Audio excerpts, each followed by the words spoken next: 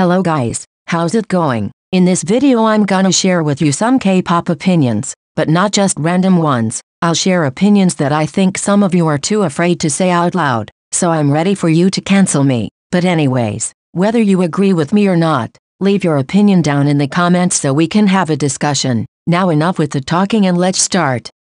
Suga could have killed someone and y'all would still blindingly defend him. We all know what happened with Suga lately. He was caught drunk driving on what we initially were told it was an electric kickboard, and then it was revealed it was actually an electric scooter. But honestly it doesn't matter. Drunk driving is always extremely dangerous. It doesn't matter if it's a car, a scooter or even a fucking bike. Even if you're drunk and just riding a simple bike, you can cause disruption in the streets, and put other vehicles in danger in the attempt to try and avoid hitting you. So the fact that Suga was riding an electric scooter doesn't make things any better. Especially considering his high blood alcohol level. There are way too many people that are brushing this off or even making fun of it all, despite the fact that in the past few months, quite a few people have lost their lives due to drunk driving on scooters in Korea, and this leads me to believe that even if Suga had accidentally killed someone, y'all would still baby him and not hold him accountable. What makes me so mad is that someone like Suga, who's probably a fucking millionaire, could have literally called anybody to take him back home instead of driving while drunk. He most likely has a personal driver that can drive him around wherever he wants. But no, he decided to drive while intoxicated, gambling with his own life and the life of other people around him. And you know, of course he's not the only idol that has driven while drunk, but with the level of fame and influence he has, he's gonna set an awful example, more than anybody else. I genuinely can't comprehend what is leading so many people to defend him, and say things like, oh but he has apologized, and so what? I don't want to see y'all constantly downplaying the incident. I can't believe we've reached the point of justifying a grown-ass man for drunk driving, and as much as many armies are actually taking this matter seriously, there are still too many people who are joking about such a serious situation that could have possibly turned into a tragedy. You hold English-speaking idols to higher standards and it needs to stop. I'm sorry but this is getting ridiculous. It's becoming more and more evident that K-pop stans are putting more pressure on English-speaking idols and have more expectations when it comes to them compared to other idols. First of all, people tend to assume these idols are more knowledgeable and more informed about what goes on in the world, assuming they are chronically online and will for sure know everything. This is a pretty ridiculous assumption, because even if they speak English, and therefore they can understand a wider range of media and content from all around the world, this doesn't mean you can hold them to higher standards. At the end of the day they're still living in Korea and dedicating most of their time to their idol career. Just like every other idol, I will never understand why you expect them to be wiser and more knowledgeable. Speaking English doesn't automatically make you more cultured and informed, and not speaking English doesn't automatically mean you are an unaware little baby. That's something that depends on each person, regardless of their nationality. There have been so many examples of two idols getting caught up in the same scandal, one idol being from Asia, and the other being from an English-speaking country, and people always get more mad at the English-speaking idol. I can agree that sometimes it makes sense to expect more from idols that are from the West when it comes to certain things. For example, saying the N-word. You'd expect an English-speaking person to know they shouldn't be using that word, so I understand why people get more disappointed with English-speaking idols. But when it comes to other topics, it's foolish considering Koreans like clueless little babies that don't know anything, while thinking of English-speaking idols as super knowledgeable and aware of everything that's going on in the world. This mindset seriously needs to change and you can't just decide to hold someone accountable or not based on what language they speak. Most of you don't actually want to see groups and idols improve. After a group or an idol gives a bad performance, it's natural that some people are gonna criticize them. Which is absolutely fair, because at the end of the day being an idol is a job and we have every right to expect idols to be good at what they do, but it's evident that a lot of people don't actually want to see idols improving. They just want these idols to keep on failing in order to have someone to bully, while hiding behind the excuse of constructive criticism. This is obvious because even when these groups improve, you all still find a way to nitpick them, and it's like you didn't want to admit that they improved, which goes to show that for so many of you, it was never about simply criticizing these idols cause you want to see them improve. You just want to have someone to hate because you have fun bullying idols. I myself have no problem in criticizing groups if they disappoint me when it comes to certain performances, or if they showcase weak skills. But it's because I genuinely want them to do better, and I think us fans have the right to expect good performances from these people. But when I see these groups improving, it makes me genuinely happy, because I'm like, finally, they are strengthening their skills and are working hard as they should. I would never wish for someone to keep on doing bad just so I can keep on hating on them, because that's just loser behavior. However, it's becoming more and more clear that so many K-pop stans just want to see these idols fail time and time again, which is really sad to see because it means you don't really care about skills, you just care about fueling your stupid fan wars.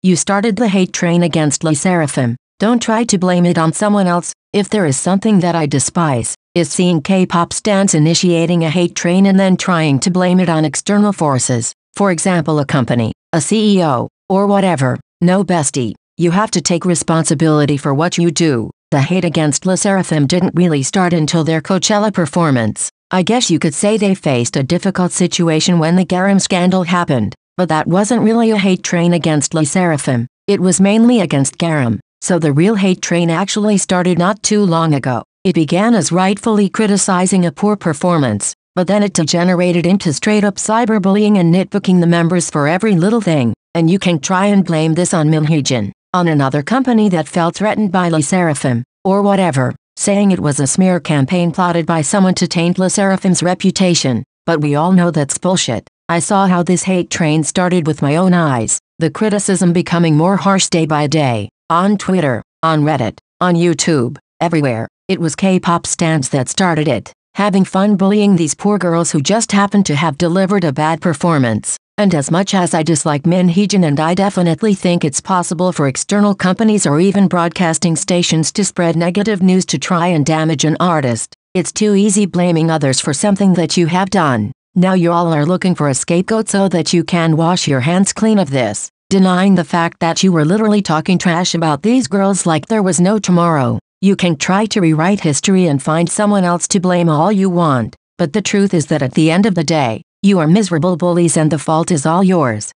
Sakura being Japanese isn't an excuse for her to be a weak vocalist. Speaking of LE SSERAFIM, as much as you all have bullied these girls and said the vilest things about them, which is awful, we can't deny some of the criticism was valid. I've heard many people justifying Sakura's lacking singing skills, saying she trained as a J-pop idol and J-pop idols are not expected to be good, they are just expected to be fun and entertaining. But this shouldn't be an excuse to use every time Sakura does a poor job. First of all, she isn't the first Japanese idol to debut in K-pop, and let me tell you, there are other Japanese idols that have good vocals. Unlike her, some of them are people that have literally trained as J-pop idols and were in a J-pop group. Just think of Nako. Surely she wasn't the best vocalist in IZ*ONE, but her skills were miles ahead of Sakura. Hitomi also improved massively during her IZ*ONE career despite starting off as a J-pop idol with mediocre singing skills. Another example is Churi from Rocket Punch. She also participated on Produce 48 and was a former J-pop idol.